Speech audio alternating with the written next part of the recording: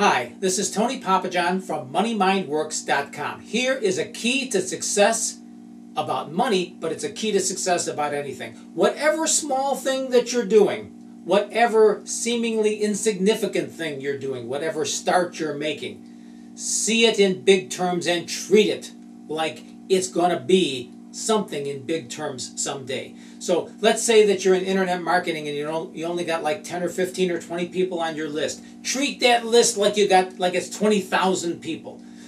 Nurture that list like it's a whole lot of people, because as you do this, it's going to be a whole lot bigger. If you're in real estate and you've just done one house and you're thinking, well, you know, it's just one house. It's not just one house, it's a house. It's a success experience that you're turning into more and more money. So when you get to the 50th or the 100th house or the 250th house or the 10,000th house, whatever the case is, hey, you know what? It had a beginning somewhere.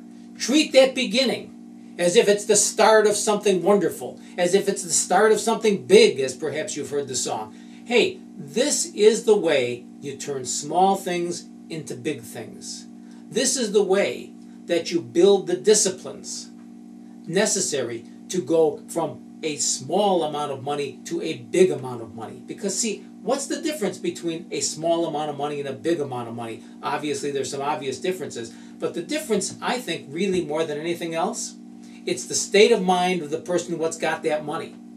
Because it's anybody is capable of doing this if they have the right vision, if they have the right discipline. So it's when you have this small amount of money and you apply the disciplines, thinking in terms of this may be a small start. Yes, that may be true.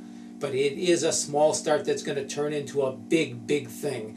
I've read a quote by Emerson. He says that you got one acorn, but inside the acorn there's this whole forest. That means you can see the possibilities of some small beginning. And more important than seeing the possibilities is establishing the disciplines of treating that small beginning as if it was a great, vast enterprise. And someday it will be a great, vast enterprise then. And it will make you a great, vast amount of money. My name is Tony Papajohn from MoneyMindWorks.com. Come visit me online. I offer you there a free 9-part video series that will empower your mind for more success and more money. My blog is yourmoneymindworks.com. Come visit me there. I got a listing of free teleseminars, things like that.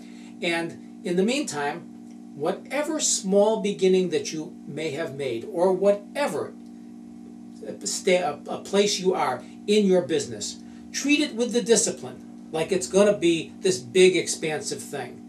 Treat it as if it was very, very important, because it is a step on the way to some big, vast fortune, at least as you define it, that will make you a lot of money and that will offer you and your family the lifestyle that you want to enjoy and that you deserve.